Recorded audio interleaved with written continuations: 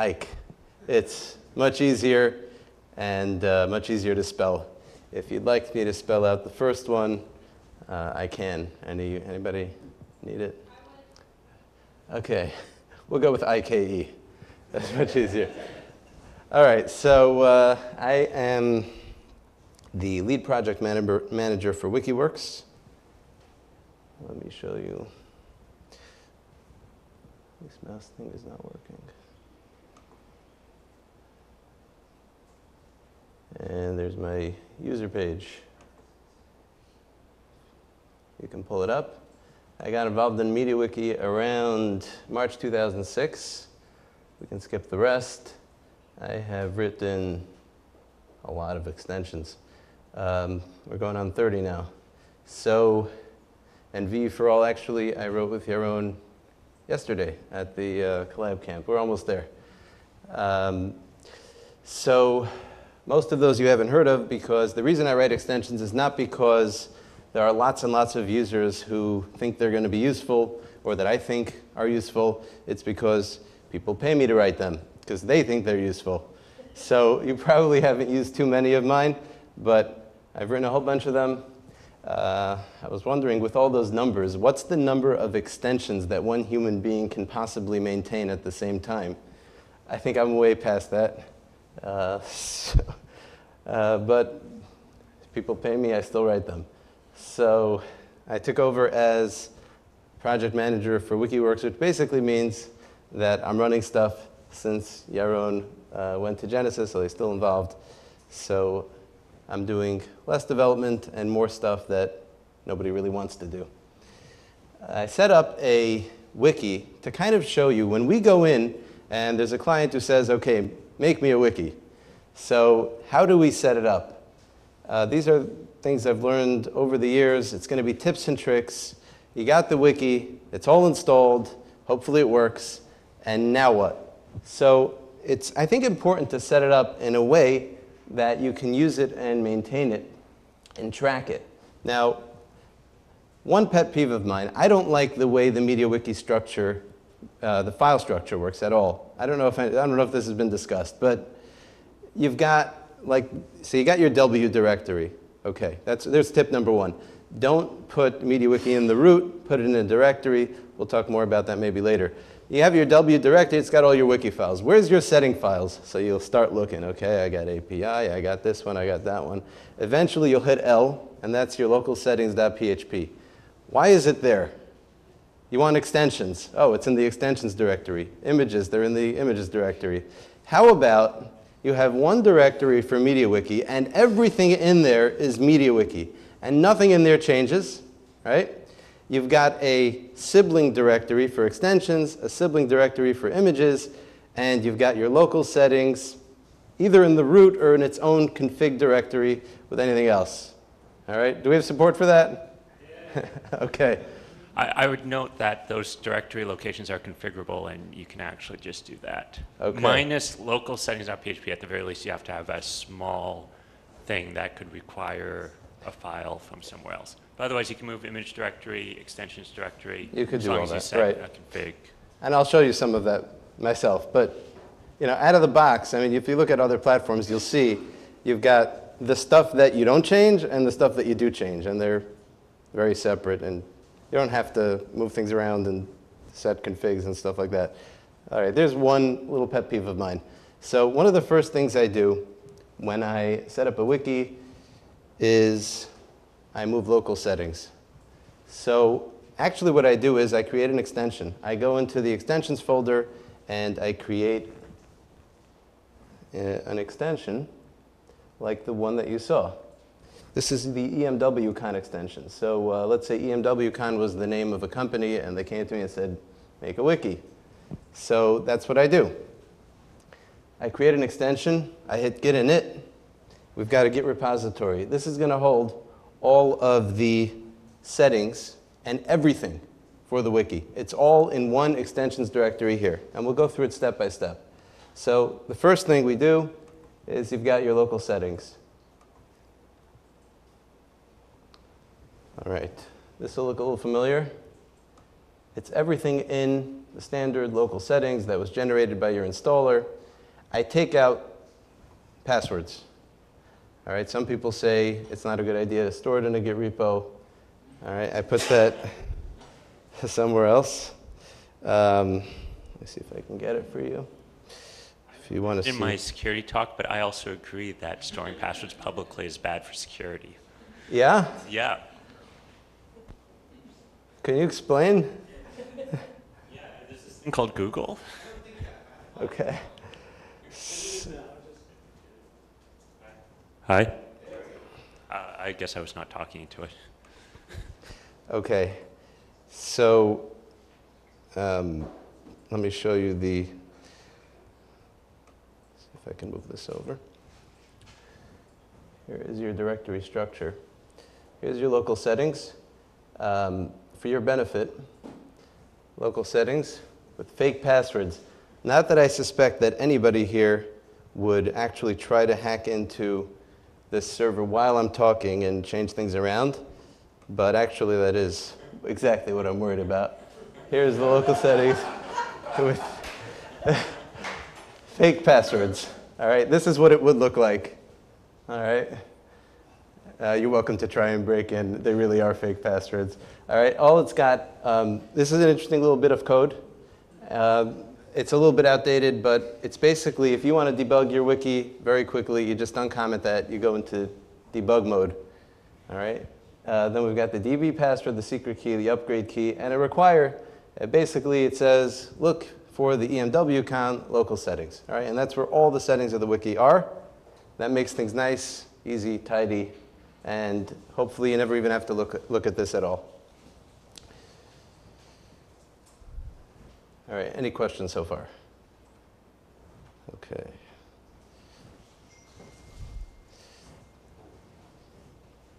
Let's go back here. All right, so you've set up your wiki, and it's basically blank. You'll see in this one, even though Semantic MediaWiki was not included in local settings since it's installed by Composer, it's there, and there's no way to turn it off short of uninstalling. All right? Cindy, you're shaking your head. Yeah, I don't like it either, the fact that, okay, there's got to be a way to turn off vendor extensions, right? Okay. All right, so next step. Go back to our repo. I actually discovered that even though it's very easy to take a Git repo and go back, there's no easy way to go forward. All right, so I'd like to kind of show you the results of each one of these. It's just going to take me a little bit of time to set everything up here because I'm going to have to manually check out each one of these commits.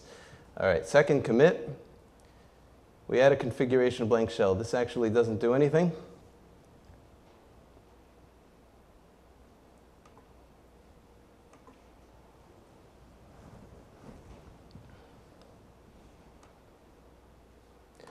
Okay, but there's a few things here. So first, just keep things simple. Separate them into sections. I like these sections. I have my core configuration in one spot, extension inclusion in another spot, and I like my extension configuration later. Some people like the inclusion with the configuration. I really don't like it. It makes everything very messy. So here you'll see a very interesting extension inclusion thingy, where I don't want to have to worry about if this extension writer decided to make an extension.json or is still using the old way. So there's a slight performance hit, but I stick everything in one array, and I do a little for each. I go through each one. If there's a JSON file, use it. And if there's no JSON file, just use the old way. All right, so it's a little nifty little piece of code. Install Semantic MediaWiki, even though you already saw it installed, but this is the way it would look for installing Semantic MediaWiki. Now, I added composer.local.json. So what is that? If you look at pretty much any extension on MediaWiki.org, it will tell you how to install an extension using Composer. I don't want to pick on Elastica It's just an example. You can find it on pretty much any extension on MediaWiki.org. In fact, the official extension install template will tell you to do this. If you want to install with Composer, run Composer install. What will that do? It's going to put everything into your standard composer.json, right? What happens when you upgrade? Your composer.json has been overwritten. So that's why the very wise people who made the MediaWiki core, they put in a merge plugin. So you can have a composer.local.json, which doesn't get overwritten and will automatically be included. So what I do is I take that composer.local, and you probably guessed it. I do nothing other than use the merge plugin to merge another composer.local.json, which is in our Git repo. So again, everything is in one place, nice and easy. So there it is. Instead of doing it from the command line, which is going to put it into your composer.json, you put it into your composer.local.json, and you can track it, and it won't get overwritten. All right. Have I lost anybody? Any questions? Anybody too afraid to speak up?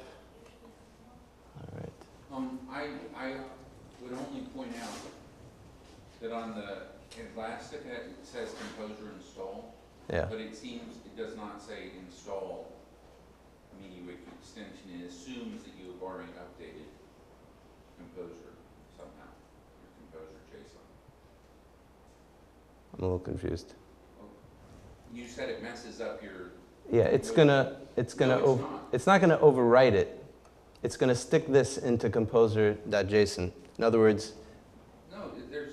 Oh, I'm sorry. You're right. I'm looking at the wrong. You're right. It's the wrong extension. If you look at another one, the standard extension install is going to stick it into composer.json on the bottom. Right. What happens when you overwrite? When you upgrade MediaWiki? But I'm just pointing out. I don't know. I was confused by that because you said it overwrites it and that doesn't. No, this doesn't overwrite it. I'm sorry. Okay, let's do that again. When you do composer install, what it's going to do is it's going to take this. Okay, I'm doing the wrong extension here. But usually, let's say you're doing. Put it into the composer JSON. Right. Which then composer JSON has to check out from core. Right. So it's gonna. Exactly. Yeah. Let's say you were on here. Semantic MediaWiki actually has a note about this. And I'm the one that said it would mess up composer local, but that's not what messes it up. Composer local is the workaround with the merge plugin. Right.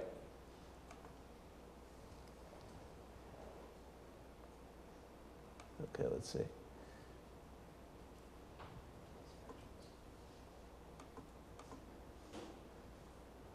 Okay, so here's what you did. If you do this, right, then it's going to stick this on the bottom of your composer.json with the version, right? Right. Which is great for now. When you upgrade MediaWiki, then it's going to overwrite your composer.json, right? And from now on, when you want to update Semantic MediaWiki, it's not going to pick up that it's there or which version you want or anything because it's gone. And that's why they have this little note here. All right, so let's go back to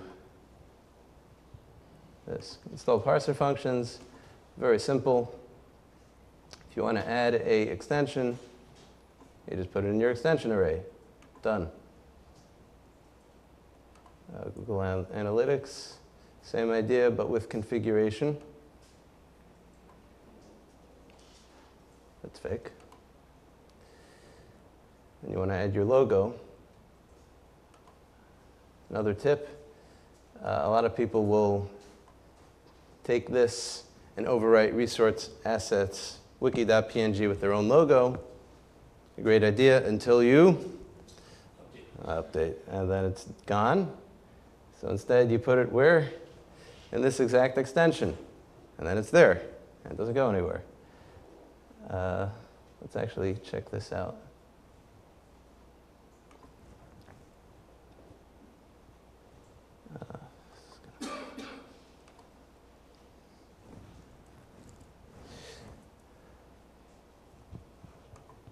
All right, no security breach here, right?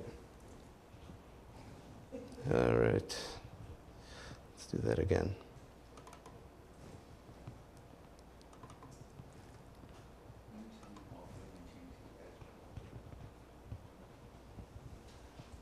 Okay.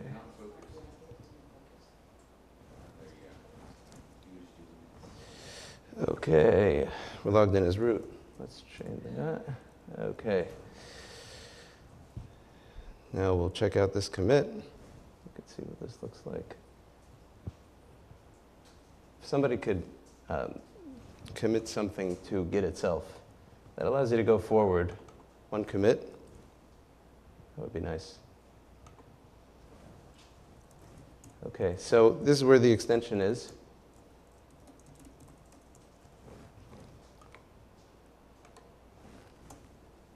Okay, and we've added our logo. So instead of this vanilla version page, ta-da! Okay. All right, now we actually put it into an actual extension. We put a blank extension.json.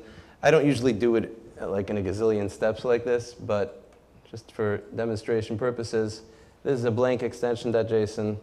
It's customizations for the EMWCon wiki. It would make my life a lot easier if I called this extension my wiki or something like that and just used the same one for everybody. But companies usually like to see their names in lights on the special version page, so we called it EMWCon. You include it in your extension array, and now we can use it for stuff. So a common thing, you want to add custom CSS, and you don't want to stick it into the actual wiki. There may be a number of reasons you don't want to do that. So we put it into our little extension here. Instead of trying to like stick a hook or something into the local settings, we just do it the real way. It'll add it to the resource loader. And there's actually nothing in this file yet. Empty file added on bottom. But it's there.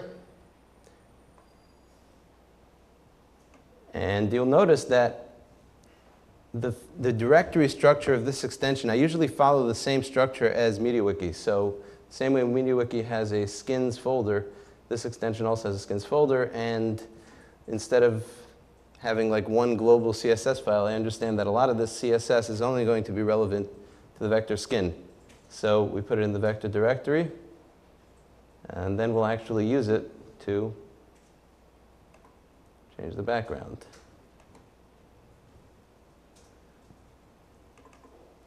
So here, the background color has been changed to something nice and nifty. We'll check it out.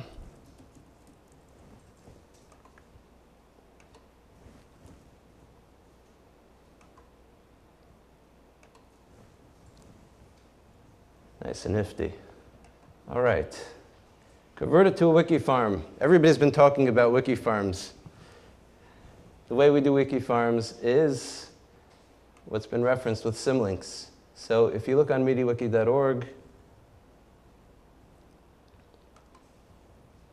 essentially this is what we do. We've had a lot of success with it.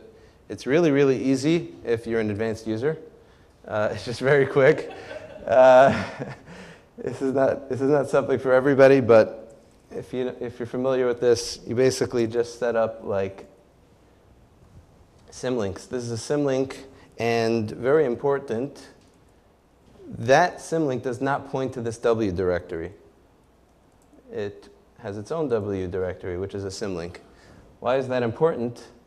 Because you want to be able to store something for each wiki that might be relevant for that wiki. The same way you don't have a wiki in the wiki root, you don't want individual wikis on your wiki farm in the root directory either. You need a robots.txt for each particular wiki. You need maybe Google site verification, all kinds of interesting things that might be specific to each wiki. So again, basically in your directory, in your root directory, you have a symlink to each little wiki. So this is going to be the main wiki that's already there. This is going to be a QA wiki, which I'll talk about in a minute. So I wrote a little extension that's not for public consumption because it's not very good, but it's essentially this, just with a little bit of extra functionality. So when we load our wiki farm, it looks like this. Convert to wiki farm. It's the same thing, but with a slightly different URL. So we take out all the path stuff, and we put it into this directory here, sites. Okay, so this is, again, all in the same extension. This is a sites directory which has individual settings for each wiki on the farm. So this is going to be the EMWCon wiki. Those are settings for that specific one. I have global configuration overrides, and I am going to include this minimalist farm extension. That's that extension that I was speaking about before, which basically does that ultimate minimalist solution. And we tell it here the name of the wiki. So because it says look for emwcon.com, it knows to follow that and look in sites for /emwcon.com/php. So that's it. You basically just put in the name of the file and include the extension. We've got ourselves a farm. Of course, we have to change. For this example, we have to change the script path. Usually the script path is going to change /w, right? Because the symlink has a /w inside. We're not using our own domain name, so it changed a little bit. But pretty much everything else stays the same, and you've got yourself a farm. How long does that take? Not very long. Now, you may be thinking, I'm setting up a single wiki. Why do I need a farm? So you saw the answer already. A QA site. Now, ideally, you've got a whole different QA server with a whole very fancy system for keeping them in sync, and everything's beautiful. But most of us don't live in an ideal world, and we don't have a QA server, either because we don't need it, we don't have the budget for it, or we're too lazy. So this addresses at least the too lazy part. It's not going to give you a bigger budget, but if you're too lazy to set up a different one, this takes 30 seconds, right? Because all you have to do now to set up the QA site is this commit right here, add QA site, which is not very complex. All right, that's it. And now you can test out all your settings, whatever you wanted to change on your local settings. We've all changed things that crash the wiki.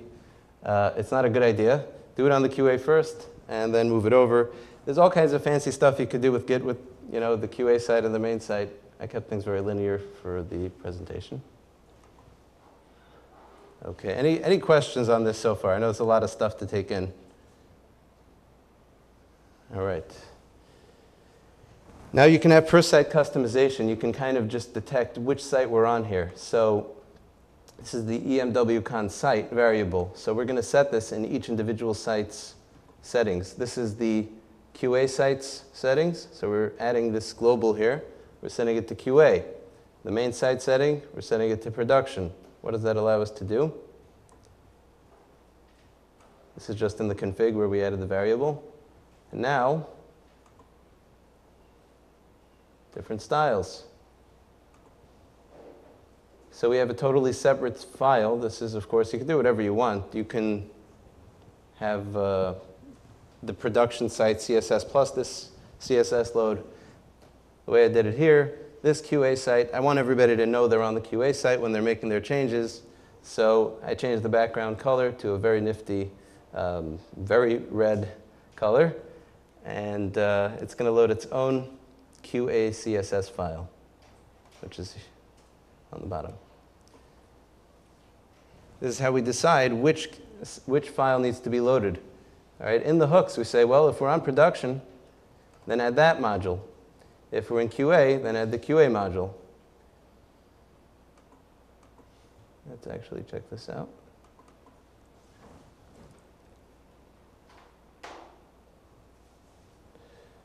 Okay.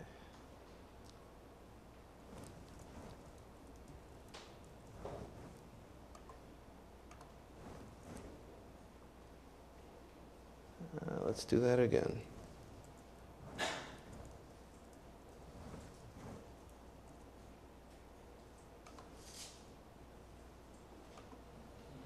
All right, so since we made this into a farm, so our main site is actually here.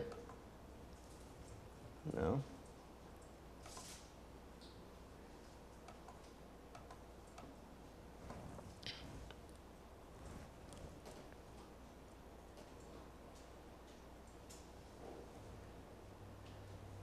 And the QA site.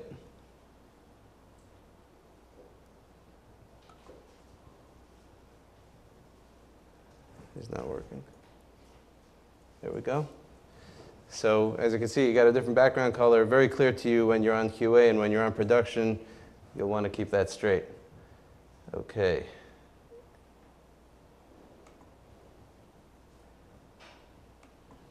All right, and that's pretty much it. Here I got lazy, add a few extensions. Add visual editor, add page forms, add V for all. So V for all, I'll just talk for a minute about it. We're trying to get visual editor more easily added by different extensions, particularly common streams and page forms. Instead of customizing it for each one like Flow did, just kind of make an adapter extension that is going to service the middle to connect the new extension with visual editor, and hopefully the new extension is just going to have to add a line or two, and a visual editor will be enabled. So we're working on that. I think that's pretty much it. Any questions?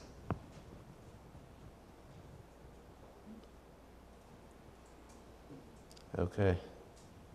You're on. How often do you do like a Git check-in of changes that you make? Okay. Yeah, so the answer is allegedly. Every time, every single change, it goes immediately into the Git repo. Practically, sometimes it looks like that, add a few extensions, but really everything should go in there. And especially for consultants, this is actually very important to be tracking settings with a Git repo, because your client calls up, you know, we've all had this, it's not working. You know, what's not working? It. All right?